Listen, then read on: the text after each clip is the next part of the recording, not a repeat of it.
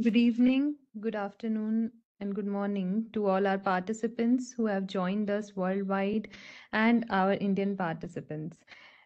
On behalf of ISGF, I welcome you all on the fortnightly webinar series on the short list of climate actions that will work. This is the third webinar in series, and today we will be discussing on HVDC, reconductoring, and smart balls supercharged grids.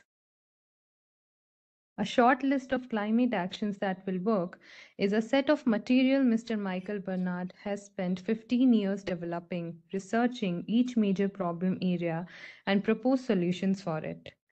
Mr. Barnard assesses each with the triple filter of technical viability, economic competitiveness, and human acceptability.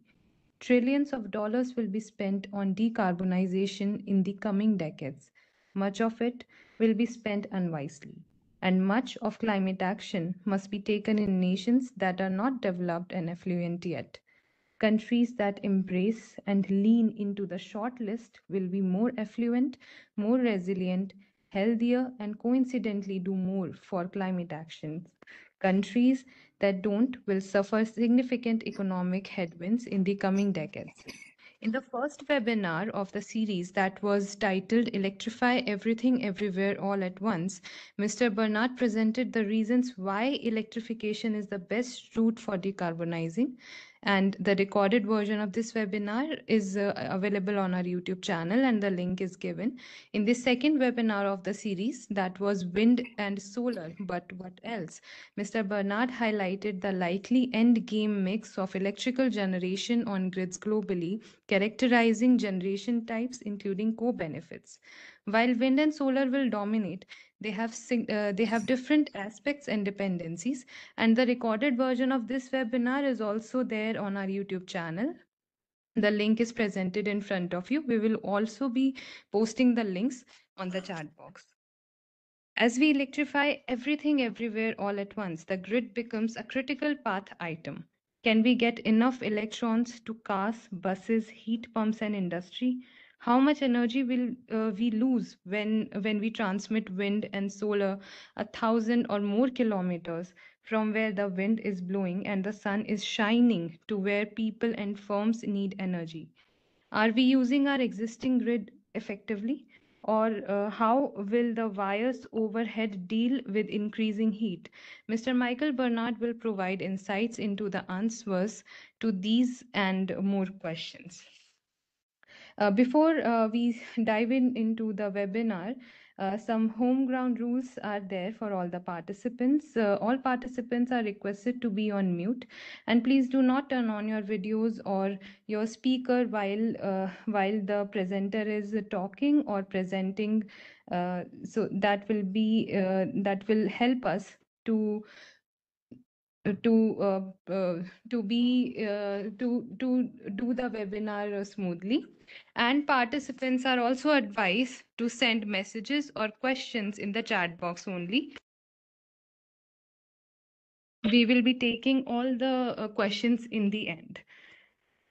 Now, moderator of our webinar is Mr. Reggie Kumar Pillai, President, India Smart Grid Forum and Chairman, Global Smart Energy Federation. And presenter is Mr. Michael Barnard, founder, The Future is Electric. A quick introduction of Mr. Pillai. Mr. Pillai is the President of India Smart Grid Forum since the inception and also the Chairman of Global Smart Energy Federation. Sir is an internationally renowned expert with nearly 4 decades of experience in the electricity sector in diverse functions, covering the entire value chain and across continents. And Mr. Barnard is a respected authority in the field of clean energy, sustainability, and electrification. With a wealth of experience and expertise, Mr. Michael Barnard founded The Future is Electric to promote the adoption of electrification as a sustainable solution for our energy needs. His insights and knowledge make him a valuable guide in navigating the complexities and opportunities of electrification across industries. So, without any further ado, we will start with the webinar HVDC Reconductoring and Smart Balls Supercharge Grids. And I would like to hand over the stage to our moderator, Mr. Reggie Kumar Pillai. Over to you, sir. Good morning, good afternoon, good evening to all the participants from around the globe. Thank you very much for this third edition of this webinar series on climate action that should work.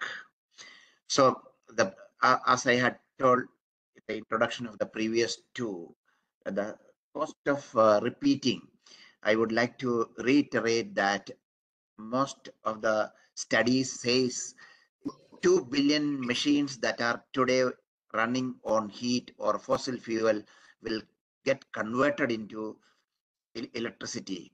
So electrification of this 2 billion machines around the globe in the next 3 to 4 decades would require tripling of our electricity capacity and all the new generation resources which are going to be mostly solar and wind. And how do we make them? From thousands of kilometers away from the load centers, the solar farms and the wind farms, what electrons are produced, we have to make it available to the load centers, to the electric vehicles, to the factories, to the offices, to the industry. So many places we need to build new grid. As I already told in the previous webinars, the BNEF estimate of November 2023 is that we have to build about 80 million kilometers of transmission and distribution lines at an estimated cost of $21 trillion in the next 25 years, which is a very, very tall target and at the same time, huge business opportunity. I would like to take a minute to talk about what India has done. We have about solar plus wind put together, we have about 135 to 137 gigawatt. And most of it is built, wind was built in over last 2 decades, but most of the solar built in last 1 decade. So, which is close to 90 gigawatt. We have been very successful in evacuating power generated from the large solar farms and wind farms, which are in the northern, western, and southern parts of the country to any part of India. We have more than 100 gigawatt of inter-regional power transfer capacity. That's a transmission planning which India has done. So we operate 800 kV HVDC lines, 500 kV HVDC lines, and 765 kV and 400 kV AC lines, which are the backbone of the India grid, which covers 3 million square kilometers, connecting over 300 million customers and operating in one frequency with a total installed capacity close to 430 gigawatt. And what we have done at the time when we looked at a big ambitious plan for renewable energy development that was some 10 years ago, we looked at for evacuation of power from large solar farms and wind farms, which are more concentrated towards the west and north and southern part of the country, some 8 to 10 states. We have to build high capacity transmission corridors. So we call them green corridors. The first phase of green corridors we completed, the second phase we are doing. And these green corridors are not the regular transmission lines because we have the government of India has given viability gap funding. So many of these lines may not be running at full capacity 24/7 because solar generation and wind generation, the capacity utilization factor is in the range of below 20%. So Power Grid Corporation of India, which is a government-owned company, majority owned by government, it's otherwise on the stock market. So Power Grid Corporation of India planned and built these green corridors, mostly 400 kV, some places 220 kV transmission lines and substations, bringing them, connecting the wind farms and solar farms to the main pooling stations, major substations, for which Government of India has given viability gap funding. And this as a major step a visionary step taken by India, the power grid planners and operators. So we don't have much of curtailment. In fact, almost zero curtailment of power evacuation from wind farms and solar farms. And another thing which we have done is we also set up renewable energy management centers. This REMC, we call it renewable energy management centers. They are equipped with sophisticated tools for weather forecasting, and they are helping our system operators to forecast generation from solar and wind more accurately. So typically what they do a day -2. So today what we estimate is for Saturday, what is the generation from each of the solar and wind facilities on Saturday. We estimate today, give it to the power system operators, and tomorrow with better data, weather data, we fine tune it. And during the day on Saturday, we will do intra-day mitigation measures. As I said, 3 million square kilometers is operating as one grid. Larger the control area, the better it is for addressing the changes in the generation pattern according to the weather, changing weather. So this is something which we have done much better than many of the developed countries, and power system planners and operators are most welcome to learn this Indian example. So without taking much of your time, I will hand over to Michael, who will take you through today's session, where he'll be talking about HVDC. India started with HVDC way back in 1989. First HVDC bipole and back-to-back station was commissioned in those days, about 30 years before. And ISGF and our advisors, we have been talking of late about the SCADA systems which you have. It measures only the electrical parameters. That is not enough. With a changing weather pattern, we need to measure the physical dimensions and the atmospheric conditions as well. It need to come into our SCADA systems. So maybe later I would request, after Michael's presentation, I would request one of our advisors and working group chair, Mr. Ravi Sidabadi. He is also incidentally based out of Toronto in Canada. He is on the call. I will request him to talk about 5 minutes about what are we talking about, the new generation of SCADA, where physical parameters and weather parameters will be added in addition to the electrical parameters. That's where the latest work is going on. And something about the smart bolts, Michael is also going to talk about it, how we in real time monitor the temperature of the wires and then accordingly load that. So over to you, Michael, for an interesting session. Thank you, Reggie. As always, thank you to you and the ISGF for allowing me to share what I can to assist India in this marvelous journey and so on. So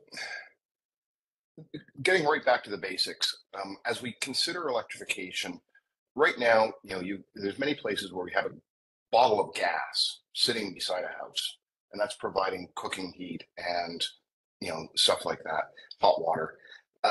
We are not going to have that in the future. We're going to have heat pumps that require electricity. And we have to think about the grid as an incredibly fractal thing.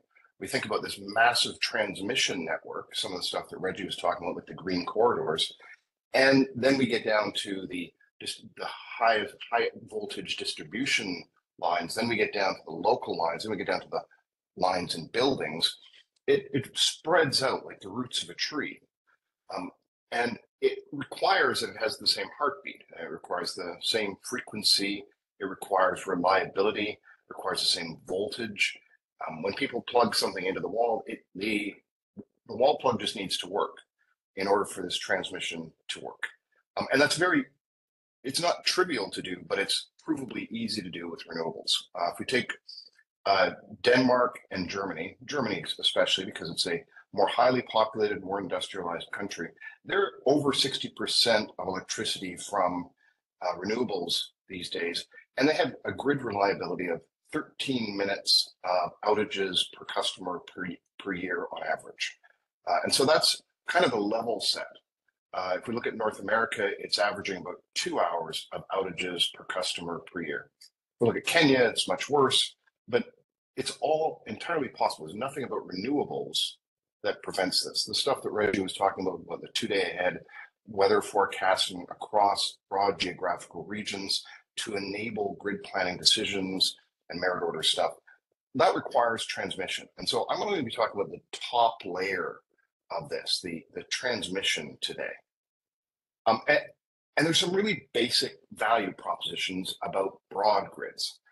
If you have a narrow constrained geography, like one of your states, and you only did grid planning in there and you only did renewables in there, well, you'd need more renewables and other forms of low carbon generation in order to balance that, a greater percentage of those per capita. Similarly, for storage and other backup, you need more backup and storage if you're geographically constrained.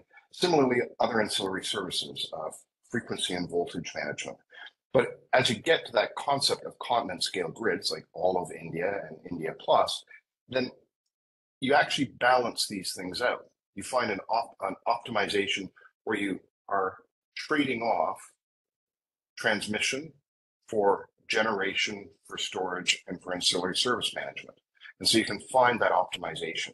I'll talk about a study out of Africa that talks about that. And it's similar to the studies that India has done, but it means that we have to look at some of the older studies, especially. A lot of them were constrained to near geographies, like a US state, and said, well, obviously renewables won't work because they'll be very expensive, because they intentionally constrained the geography. We have to think bigger with renewables, as Reggie points out. So this diagram is from the Global Energy Interconnection and Development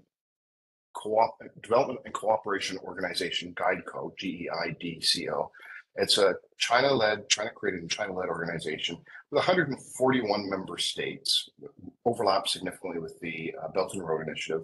The ISGF is a member organization in GEIDCO, as are hundreds of other organizations that focus on electricity in the grids globally. And what they propose is truly a global grid.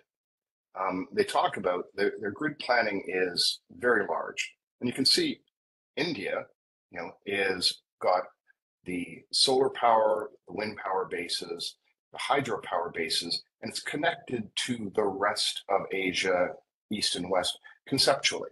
And this is the way we need to start thinking about it. Oceania, down here in Australia, starts being connected into Indonesia. Right now, there is a HVDC project called Sun Cable that is expecting to bring electricity into Singapore, here where I lived for a couple of years, simply because Singapore is the richest of the ASEAN nations by far. It's a tiny nation, but it's incredibly wealthy because of the way they structured that up. And so get rid of pop up here. And so as we look at this, what we start seeing is, oh, well, when India is looking at its wind and solar capacity, as in this 2 days ahead, in the future, it'll start being able to have conversations with Eastern Africa and Central Asia and the ASEAN nations to start finding ways to supplement, to share excess electricity during the day, and to supplement peak demand periods from farther abroad. I like to put it that HVDC is the new pipeline. And I also say it's the new oil tanker and the LNG tanker. As one of the data points on that, we have, last year we had about 911 very large crude carriers, the biggest oil tankers in operation.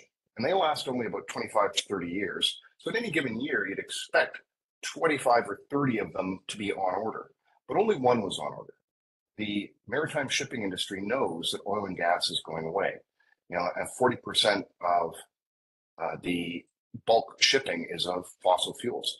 We're going to be displacing a lot of that with high voltage direct current transmission, but not nearly as much energy per unit.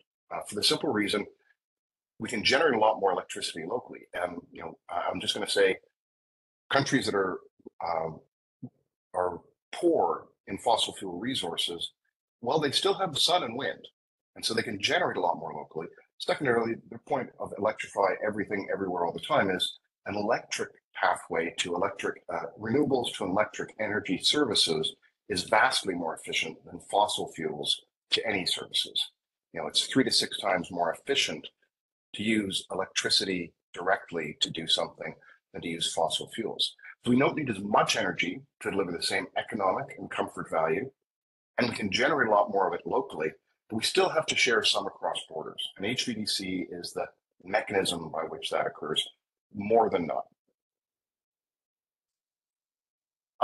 Just for context on HVDC, India is, as you can see, got a tremendous number of projects there, but it's a global thing. HVDC is literally everywhere.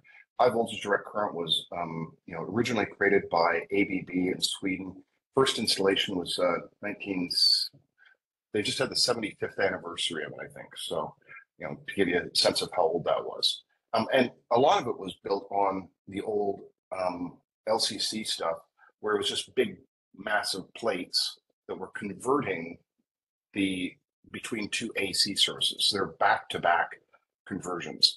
One of the first uses of HVDC was to say, okay, we've got a grid region here with one frequency and a grid region here with another frequency. Let's put something HVDC here to have an asynchronous transmission of power between two synchronous grids, and so that you can avoid having to frequency match. And that's a very useful purpose. As we look at Japan over here, a lot of Japan's HVDC is back-to-back stuff. But now we've got VSC, which is basically it's digitized the signal matching. So it's a very efficient mechanism that is much more efficient at moving between grids and moving between frequencies. So that's one of the key advantages of high voltage direct current is it doesn't care what the frequency is on the other end. The transformer stations match the frequency at either end. And we're starting to see tremendous efficiencies of this. Another advantage of HVDC, we're starting to see the point where in one of the biggest transmission lines in China, 1.5% losses over 1,000 kilometers. This is a tremendous efficiency for transmission. And it's viable because just like high voltage alternating current, the more juice you put through a wire, the better it is in terms of its efficiency to usage bandwidth, all else being equal. And so we've got big pipes in India, and they're proving what can be done. They've got 12 gigawatt connectors coming in from the Three Gorges Dam into the demand centers over here. And so there's a tremendous amount of potential with this technology. Lots of stuff going on there. And as you can see, to Reggie's point, India has more high voltage direct current than all of the United States, like a full 50% more. And India has done a much better job than North America and mostly Europe about that green corridor transmission concept, about the number of stories out of the developed world about interconnect queues that are a decade long for new renewables projects is indicative that the Western world lost track that the grid is absolutely essential to this transition. Good on India for not losing track of that. Reggie talked about its, the plan there. We've got the basic regions. Lots of interconnect work has been done. Lots of different, talked about the 400 kilovolt. We're now starting to see 1200 kilovolt and 2 gigawatts as fairly standard for interconnectors. So for HVDC, we're starting to see it really ramping up in terms of scale.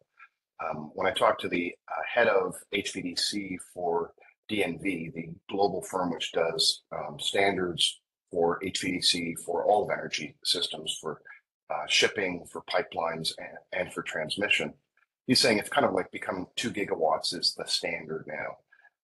And we're starting to see bigger and bigger because HVDC is not limited in the same way that HVAC transmission is. The high voltage alternating current, because of the way the alternating current works, little eddies show up in the transmission, and they mean that more and more it's only the skin of the line that has electricity flowing through it. With HVDC, it doesn't have those effects. So the entirety of the conductor, the entirety of the conductor's three-dimensional space is actually conducting electricity. Tremendously useful in that regard. Further, HVDC generates a lot lower electrical fields and so interacts with its surroundings a lot less. And as part of the main reason it has much lower resistance than HVAC, especially underwater or underground. One of the reasons that wind farms are offshore wind farms are all connected with HVDC is because you don't lose nearly as much to resistance because the magnetic field is interacting with the water the cable is passing through. So India is doing a good job. It can do more and it will need to do more because, as Reggie said, there's a lot more power that has to go through these things. And so India is maybe ahead of the game in terms of starting that expansion because it was nicely, because it's leapfrogging. This is another place where India is leapfrogging the West, but it still has a lot more to do. So I put this together just to give a bit of an idea of some of the constraints. So I looked at the depths of the Arabian Sea and the Bay of Bengal to see if it was possible to connect easily to Malaysia and to Indonesia, and it's not. The Bay of Bengal and the Arabian Sea are very deep bodies of water. And right now we are putting HVDC subsea cables down to quite significant depths, as low as much as a couple of kilometers. But the Bay of Bengal and the Arabian Sea are very deep bodies of water, as you probably know. And so, my initial thought was that, but the point here is that there's an opportunity for bigger, broader backbones. That India, to get further out to India and to get into the ASEAN region. This becomes viable because while India is a big country, I think 7th largest square kilometers in the world, it's not a wide country. It's longer top to bottom than east to west. What that means is that Eastern Sunshine is not that different in terms of time zone, time of energy than Western Sunshine. So you can't move electricity from sunshine as easily as the United States can, as China can, because they're broader countries, as Canada can. We have 5.5 time zones in Canada, for example. It's a absurdly broad country. We also have all of our population within 150 kilometers of the US border because the rest of the country is very cold and full of biting insects and large bears. It's mostly inhospitable and empty. So what I suggested is get over here to Oman, then you get into the African grid, and that's a viable depth for there. Get over here into Myanmar. You've already got interconnectors into Bangladesh and Nepal. We'll be growing those, but grow big connectors east and west at the top, get down to Sri Lanka, and then you can start sharing the resources more globally. You've got more of a, as the previous slide showed, you've got connectors between the grid regions, but you don't have a big one going all the way from top to bottom or east to west right now. And I'm suggesting that's something to think about when we talk about grid in the future and the future of electrifying everything. We really have to think big. And here's an example of thinking big and something that is an opportunity. So a couple of years ago, a group of researchers, Chinese and African, energies researchers, published a study which looked at putting a big HVDC backbone, 12,000 kilometers across 12 countries, from the sub-Saharan Western Africa across into Ethiopia and fairly affluent Kenya, then down that coast into affluent South Africa.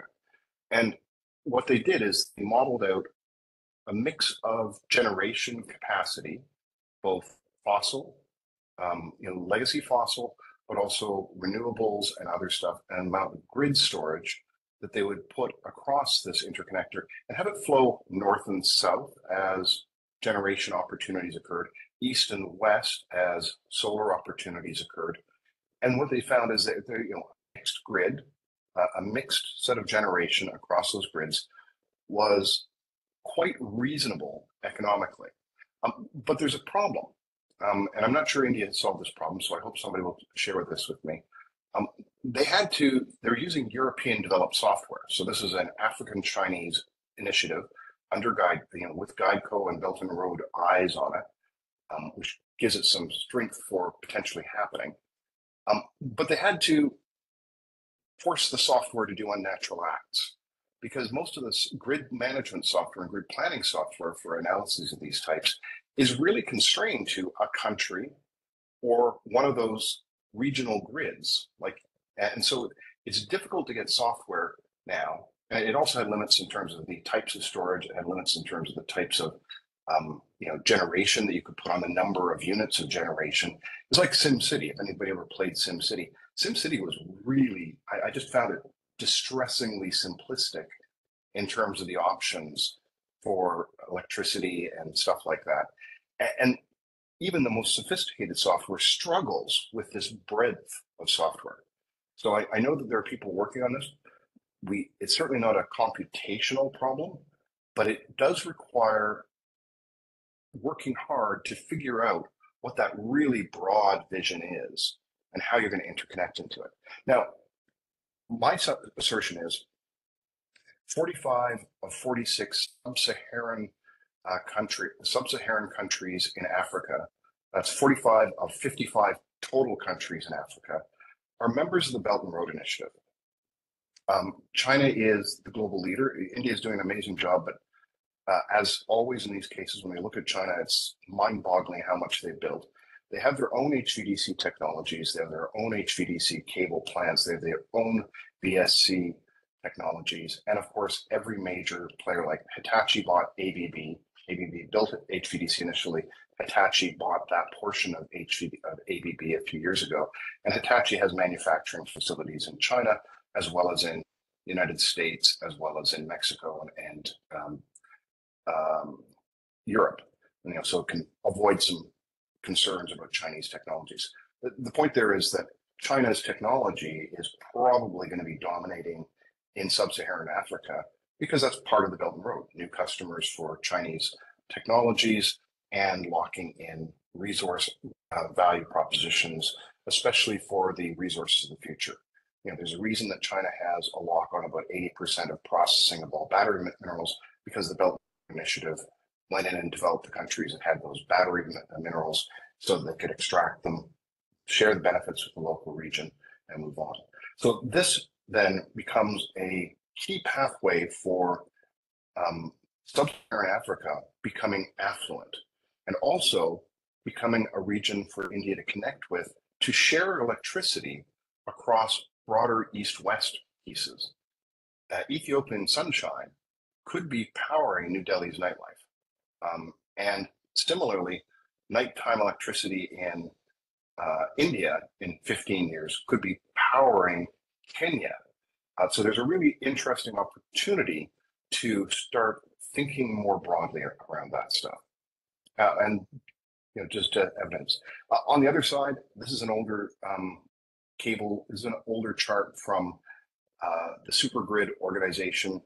Once again, it's talking about how we connect Delhi, Mumbai, and Bhutan, the Gobi Desert wind farms, the major demand centers of Beijing and Shanghai, and down into Indonesia, the Philippines.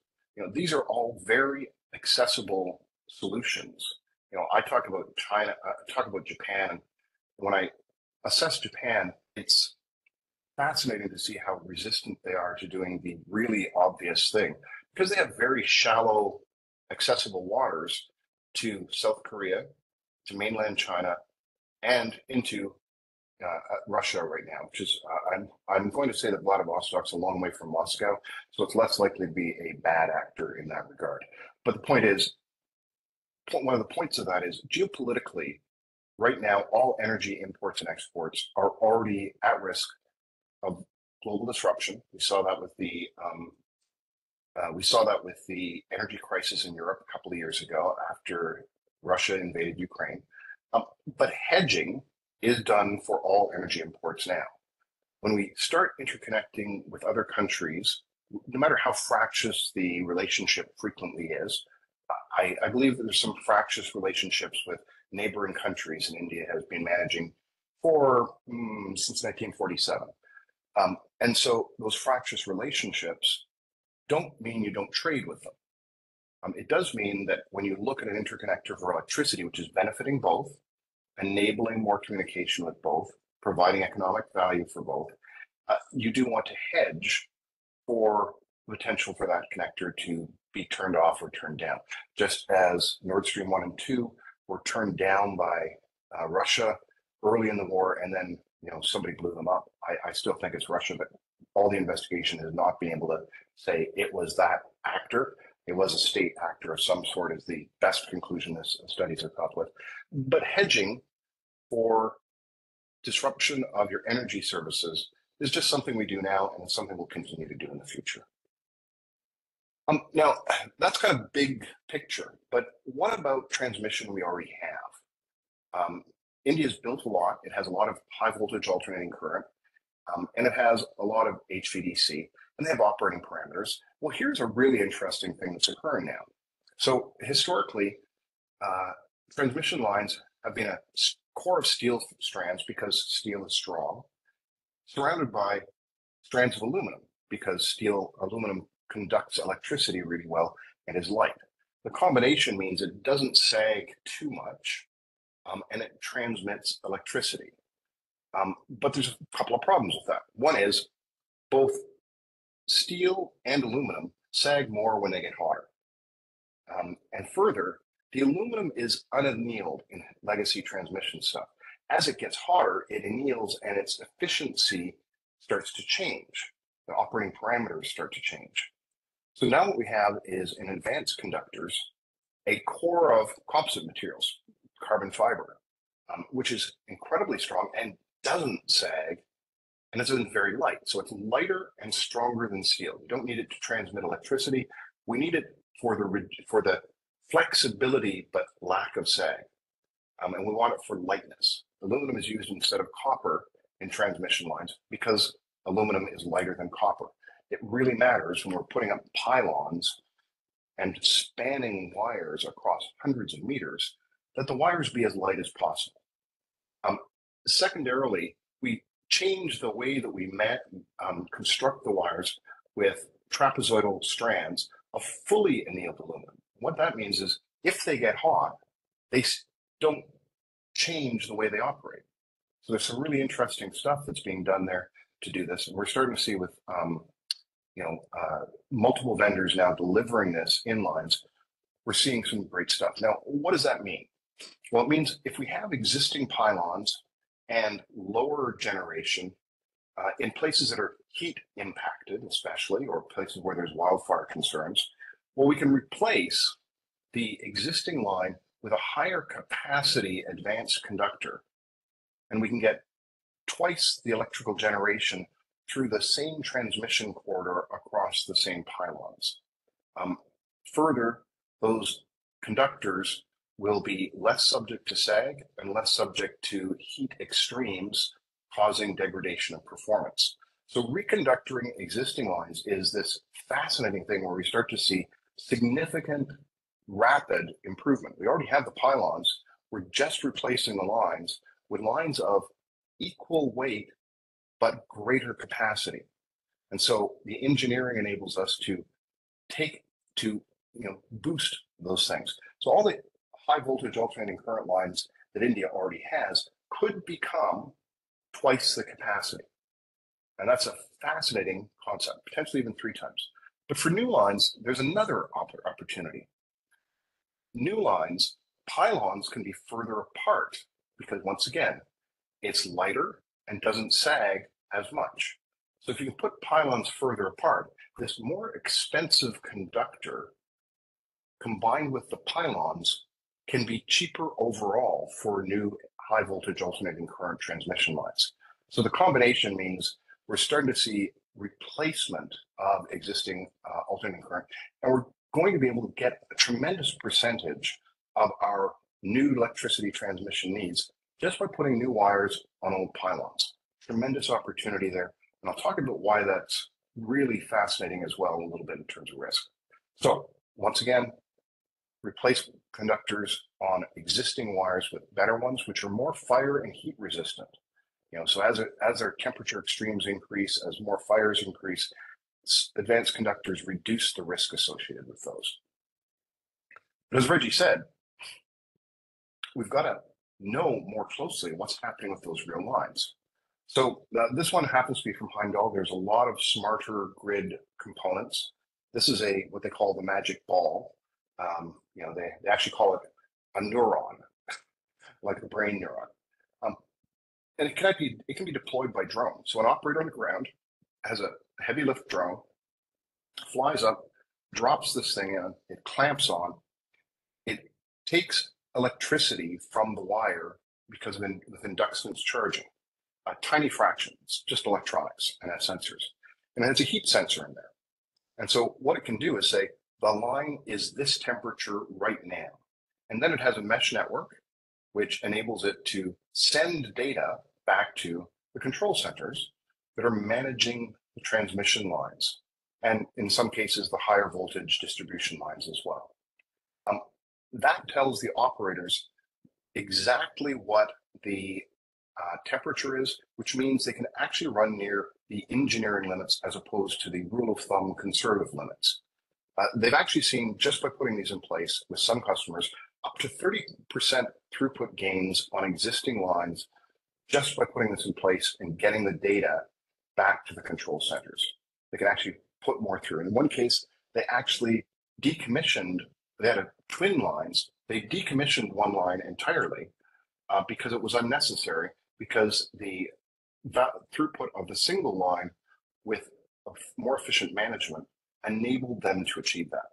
Some studies, a recent study out of the United States found that 85% of all new electrical transmission requirements could be met by reconductoring and sensors like Heimdall's neuron magic ball.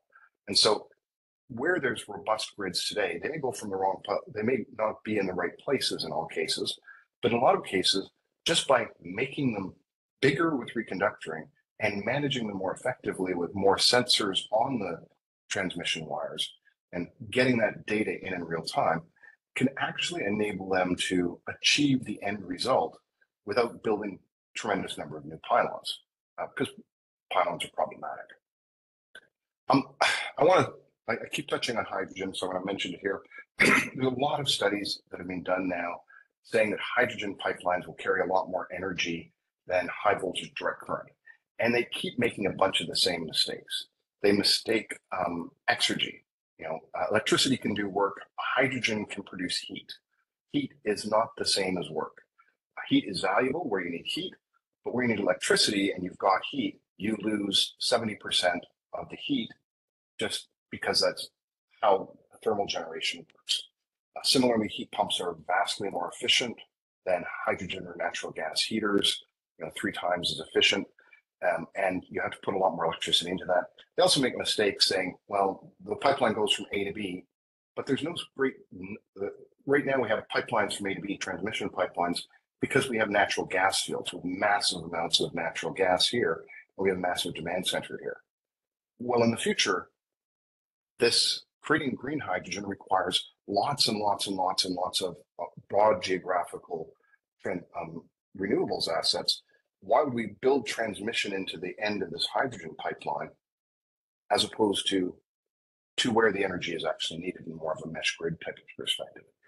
Suffice it to say, I've published on this a few times. You can look up my articles on Clean Technica to find why the studies which assert hydrogen pipelines are better are flawed in multiple ways. They're starting to get better, but there's some, German groupthink, which is preventing some rational thought and good analysis coming out of Europe.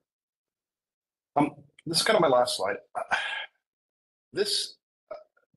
A little over 2 years ago, Bent Flodbjerg and Dan Gardner reached out to me and said, "Hey, Mike, we're publishing a book based upon Bent Flodbjerg's work over the past 25 years. Your material on the natural experiment of nuclear versus renewables in China is amazing. We'd like to include it in our chapter 9. And I said, Well, sure. Okay. I didn't actually know who Ben Flodbjerg was when they reached out, but I looked him up. And I found out that he's a global mega projects expert. He and his team out of Europe have been assembling data sets, high quality data sets on mega projects, $1 billion plus projects for over 25 years. They have over 16,000 projects in their data set now. And what they found, what they're able to do, because they captured the initial budget, the initial schedule, and the projected benefits, and then they captured the end cost, the end schedule, and the actual benefits across all 16,000 of those things. And they excluded anything where they couldn't get high quality data. Then they've been grouping them into 25 categories now. Now this chart is sorted from most likely to hit schedule and budget once construction starts to least likely to hit schedule and budget. And so I've done a little call out here. Solar, wind, and energy transmission are three of the top 4 categories of projects that are most likely to hit schedule and budget and to deliver benefits. They're most likely to be ones in what, Flodbjerg has what he calls the iron law of mega projects, which is only 0.5% of mega projects achieve schedule, budget, and benefits. Well, a lot more of them are solar, wind, and energy transmission than any of the rest.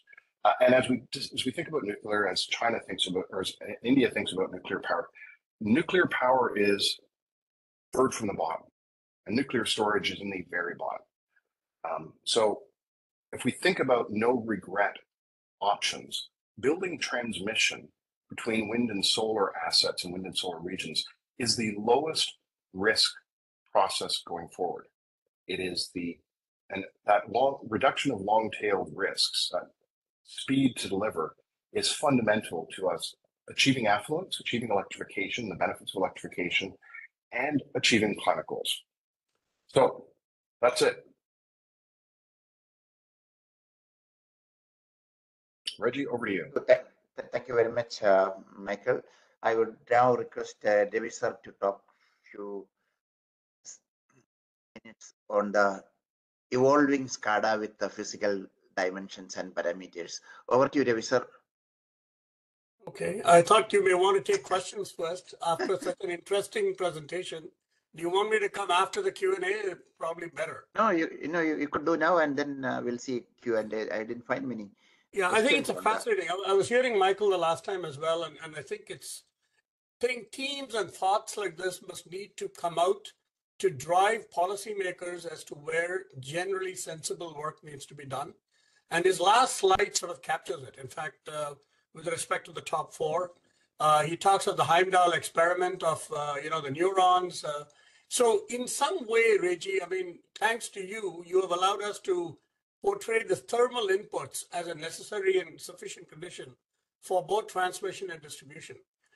In some ways, FERC 881 is also calling for this, where they're asking for real-time 4-hour forecast of temperature and therefore transmission capability, which would also force some kind of a temperature reading. But if you were to broadly sort of, without taking too much of time, into 2 or 3 buckets, the first bucket is the ambient temperature rise. And what do we do with existing assets? And the theory behind it is, A, you could just do the thumb rule and depreciate or derate everything by 15%, but that would be trillions of dollars of balance sheet that gets wiped off utilities. It'll make them unviable, literally, just in one day. And so the key question is, how do you manage it? And in the last 3 sessions of our ISUW and distribution utility meet, we've been discussing that we need to manage it. We've got all these assets that we built to yesterday's standards, and we need to manage it. So knowing the thermal limits, whether it's a large transformer, large transmission line, or a distribution line, becomes key to knowing when I have pushed it to the limit and when I should not be pushing it to the limit based on what has occurred 4 hours before based on loading. So that's one. The second is going forward is as you get more and more renewables, you get volatility in transmission and distribution because of the generation that comes up from time to time. And we see that in Western India, where 7,000 megawatts of swing currently takes place at least every other month or 3 or 4 times a year. And so the question is, it has got great transmission, in fact, the best in the world, in my view. Every other country doesn't match India's interconnectivity in high voltage transmission. But yet it still requires some of these mitigation techniques to say, okay, when can I boost my transmission line capacity when I have? And when would I, not be, when would I sort of say it is already fully loaded, I should do something else with it, start another generator or whatever. So that volatility is there. In fact, because of the renewable energy at 30, 40, 50% of the total, the volatility continues to rise, right? And so that is a second issue. The third issue is the standards around the world. And I sit on some of the IEC standards, including, how to be climate proof some of our electrical infrastructure. And it is slow, I'll tell you. It is so slow that if even 10% of Michael's ideas gets implemented, the standards would not change. It just would not change. And you know that, right? In India, we've been asking for BIS to come in and actually take some leading role in these thoughts, and there is no thoughts. So the IEC is struggling with it. In the Canadian standards, I sit on some of the CSA committees, is struggling with this, as to how to define some of these concepts. And by that time, I'll tell you, the grid, a good chunk of the grid would be built for the next 10, 15 years. So we are behind the 8 ball in defining. So the question, I think, is that if we are able to get these physical inputs of ambient conditions and things like that, then we will be able to much better manage our assets, whether it was yesterday's assets going forward, renewable energy that can be actually added on far more with confidence, and we'll be able to manage it in real time much better. And I think the technology is here. I mean, Heimdall is one of the big ones right now, but we have other fiber optic technologies, right? And so I am an advisor to another one that does fiber optic temperature, distributed temperature using fiber optic. So there are several mechanisms that is available today at a very low cost that we can actually implement, particularly in transmission lines. And therefore, I think, the time has come to take notice that we need to manage these assets and we need to push these assets as opposed to just saying, let's curtail them. So I'll stop here, Reggie, and then I won't steal Michael's thunder here. Thank you very much. Michael, the one Q&A, there are a few questions, I could find only one question so far. So it's talking about the difference between DLR, dynamic line rating, and the smart balls. I would classify, and I urge Ravi to join in as necessary. Dynamic line rating and smart balls, they're part of a continuum. Dynamic line rating basically says, what is as Ravi said, what is the ambient temperature? What are the operating conditions we've been putting through the line up till now? What is the actual capacity? What is the sag ratio that is there based upon the temperature? DLR equipment, dynamic line rating technologies to be applied. And so someone's raised their hand, Reggie, so perhaps please put your questions into chat. And so the advantage of the smart ball is that it's dirt cheap and easy to install. I think it's about $32,000 per sensor is what I heard US dollars, but it can be done with a drone. So a lines person drives their truck out and she hops out of her truck, she pulls the ball out, she pulls the drone out, she sets it up, she makes sure the battery's charged, she controls the drone, it flies up, it drops the ball on the line, the ball automatically connects and locks in place, and she flies the drone down, does a test to make sure that it's worked, and she drives away. And then at that point, a mesh network starts communicating back to the control centers. So it's easy to incrementally apply the magic ball technology with very simple modern technology at very low cost across the highest risk to lowest risk lines where you have the greatest concerns over possible benefits. I like it for that reason. If we start talking about putting additional putting additional lines, fiber optics across parallel to every single line or cross transmission lines, that's a bigger ask than just dropping a ball line. So does that mean Heimdall is the best solution all the time? No, not at all. There's a bunch of technologies in here. Everybody realizes, as Ravi was saying, we can manage our existing transmission and high voltage distribution, quite easily. And we need to do that because that's going to enable us to avoid curtailment. As Reggie said, India is doing a great job at avoiding curtailment. China has done a great job at avoiding curtailment because they said, oh, well, we need actually transmission if we're going to put renewables on. But the growth of renewables is so fast. It's so easy to put on a wind farm. We can put an offshore wind farm, a gigawatt of capacity in 10 months of construction now, and that's offshore construction. That's amazing. It's just blows the mind compared to the, construction timelines of other generation assets. And so that speed and the cheapness of those generation assets is driving a supply curve high. And geographies like India and China are accelerating electrification with, like, for example, the 50,000 electric buses that India plans to have on its roads by 2027. That is truly driving those types of things. So we're going to really be able to manage that. So this is the space, right? Do you want to move on to the second question, Raji? Yeah, this talks about can DLR be as effective in high temperature, low wind area compared to cold and windy areas?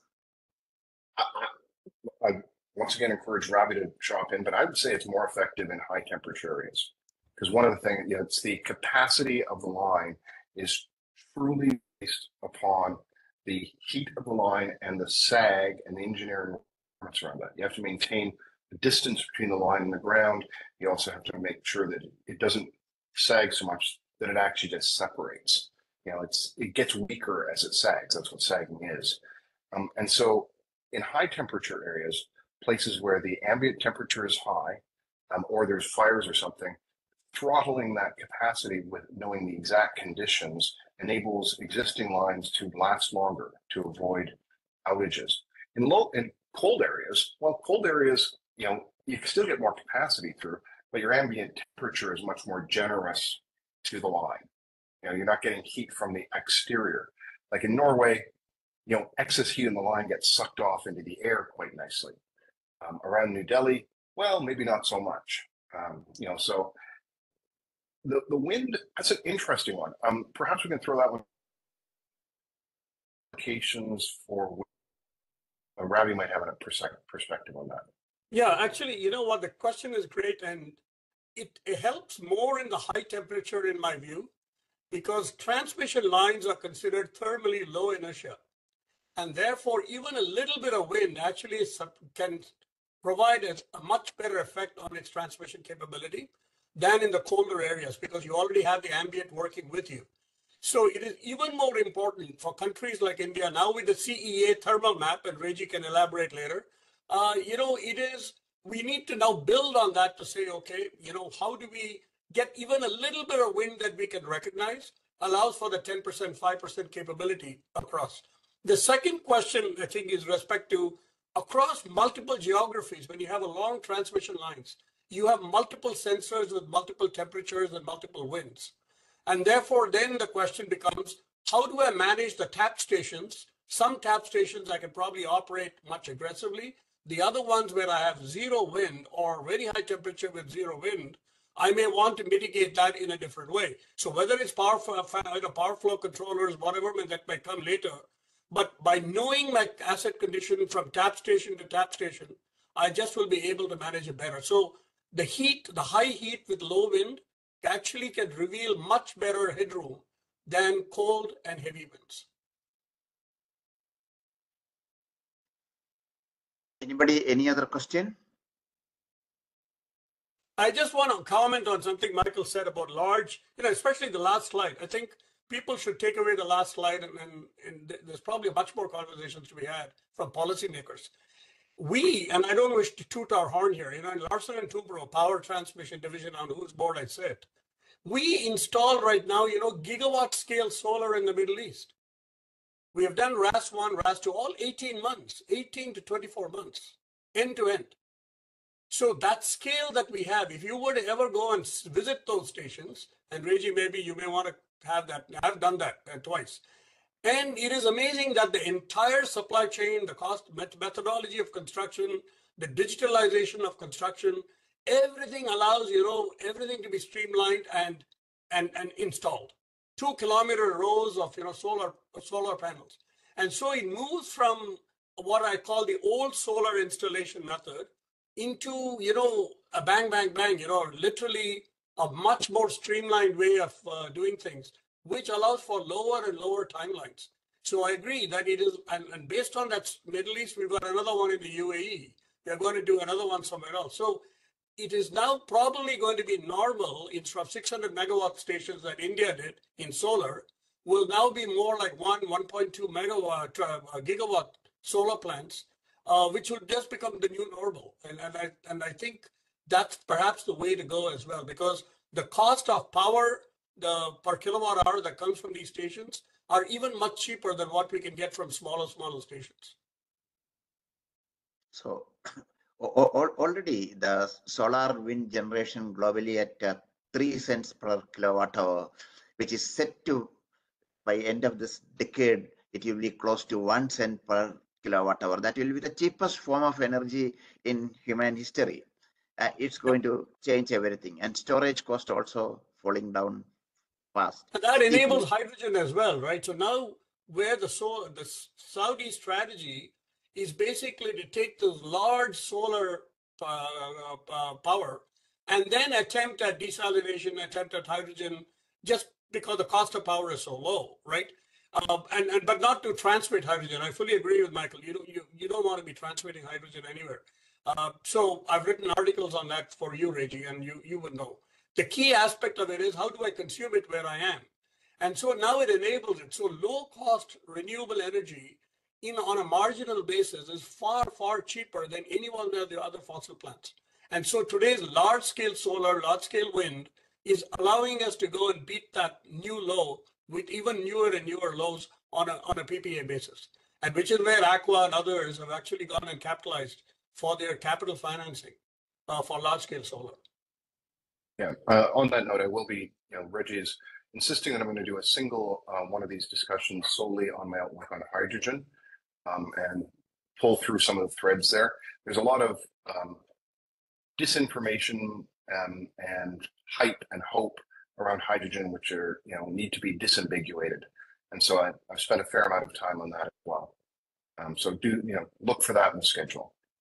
We will have that in one of the series, one of the presentations. So with that, we are come to the end of 1 hour. So thank you very much for all the participants, and